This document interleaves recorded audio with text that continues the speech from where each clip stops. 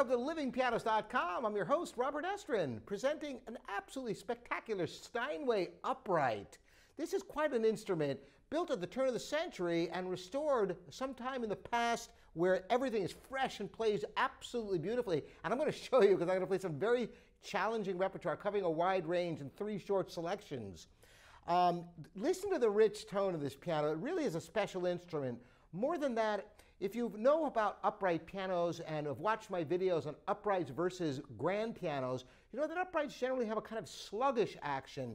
This piano I'm going to show you with the second thing I'm going to play, a part of the Appassionata Sonata, has a lot of repeated notes and trills, which are usually the death knell for uprights, but this one handles it so well. But I'm going to start first with something with simplicity so you can hear the beauty of the tone in this E major Scarlatti Sonata.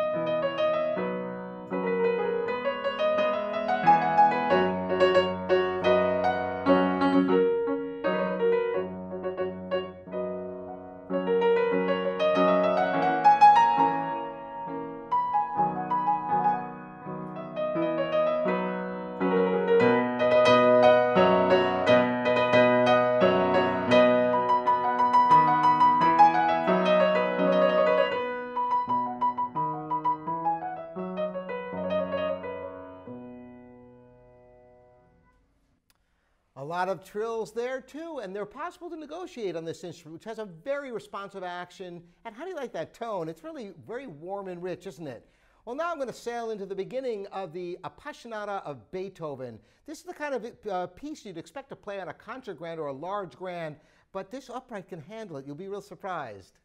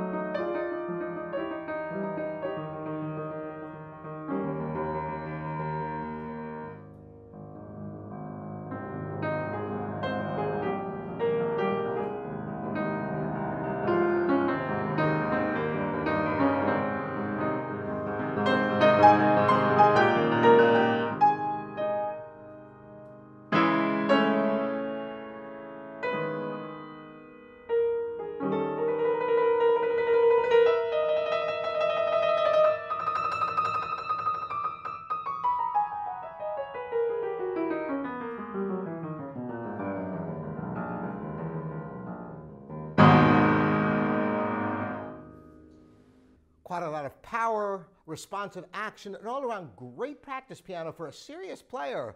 This is a vintage Steinway from 1913, a wonderful piano, gorgeous to look at. I hope you enjoyed this. I'm Robert Estrin here at livingpianos.com. I'll see you next time.